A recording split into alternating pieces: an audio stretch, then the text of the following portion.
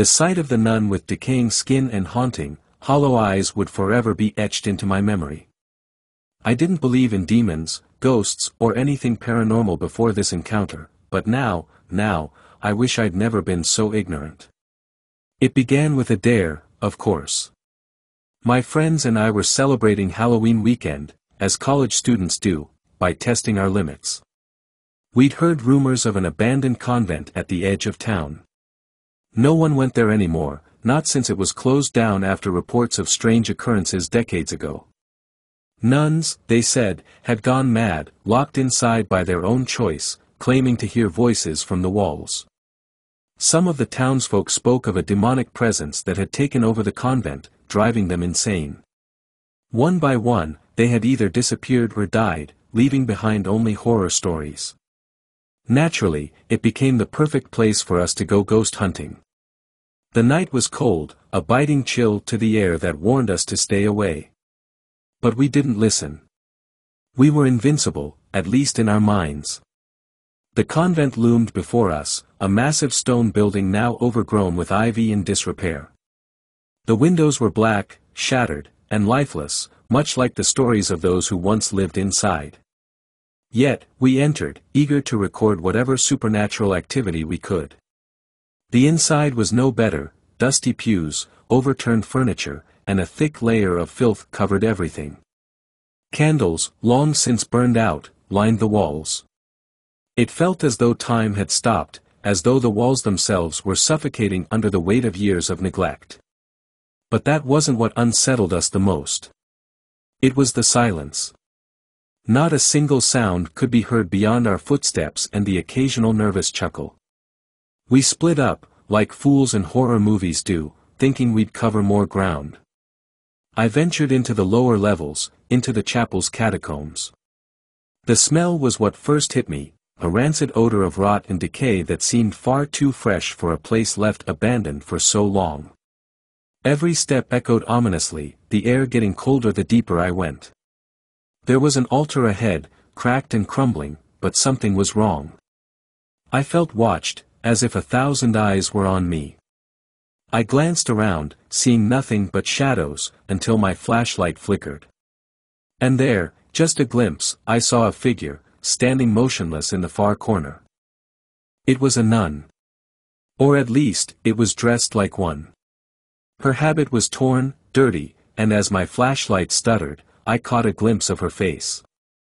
Pale, like a corpse, her eyes were black voids that seemed to suck the light away.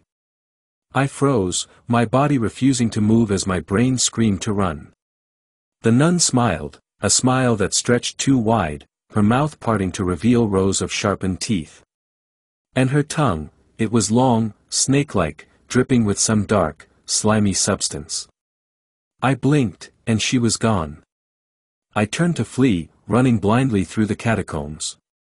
My legs felt heavy as though something unseen was dragging me back. The corridors twisted and turned in ways I didn't remember. The sound of whispers began to grow louder, rising into a cacophony of voices, some pleading, some laughing, others crying out in agony. I burst into what I thought was the exit, but instead found myself in a circular chamber with tall, decayed statues of saints surrounding the room. But these saints were different, each had a face twisted in torment, their hands bound by chains of rusted iron. In the center of the room stood the same nun, now facing me fully.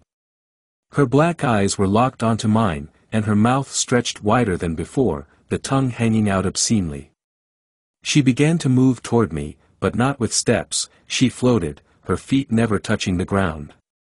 The air around her rippled, the temperature plummeting with each inch she drew closer. My flashlight flickered out. In the pitch black, her raspy voice slithered into my ears.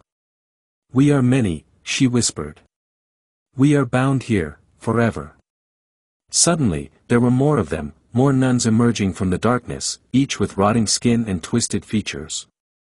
They surrounded me, their cold breath on my neck, their hands brushing my arms as they whispered in a language I couldn't understand. I stumbled backward, tripping over a fallen piece of stone. The nuns closed in, their bony hands stretching toward me, and then, out of nowhere, a bell tolled. The sound echoed through the chamber, and the nuns froze. For a moment, I thought I was saved, that the bell signaled an end to whatever horror was unfolding. But as the bell tolled again, their smiles returned, more malicious than before. I scrambled to my feet, heart pounding, and darted toward the only door I could see. The nuns' laughter echoed behind me as I sprinted down the corridor, unsure of where I was going, only knowing that I needed to escape. The walls seemed to pulse, breathing in and out, almost alive. I found the stairs and took them two at a time, gasping for breath, my body screaming for release from the terror. But I could still hear them, the nuns, their footsteps growing closer, their whispers louder. When I finally reached the top, I burst out into the chapel, where my friends were. They looked at me, confused, asking why I was so pale, what had happened. I tried to tell them, but my words stumbled out incoherently. The darkness, the nuns, the eyes, the voices, it all jumbled together. Then I saw her again. Standing at the far end of the chapel, watching me. The others didn't see her, though, no matter how much I pointed, screamed, begged for them to leave with me. They thought it was all a prank, laughed it off. But I knew the truth. The nuns weren't gone. They had never left. And now, neither could I. The last thing I remember before blacking out was their faces. Twisted, decayed, but full of hunger. That same nun, her black eyes locked onto mine, her voice calling to me, "You're one of us now." When I woke up, it was morning. My friends were gone, and I was alone in the chapel. No sign of them anywhere, just a deep, overwhelming silence. I ran out, finding my way back to town. But things haven't been the same since. I can still see her. Out of the corner of my eye, in reflections, in the shadows at night. She's always there, waiting, watching. And I can still hear the whispers, faint but constant, growing louder with each passing day. I fear that one day, I'll join them, trapped in that abandoned convent for eternity, my soul consumed by the darkness. I only hope no one else dares to go looking for them. Because once you see them, once you hear them, they never let you go.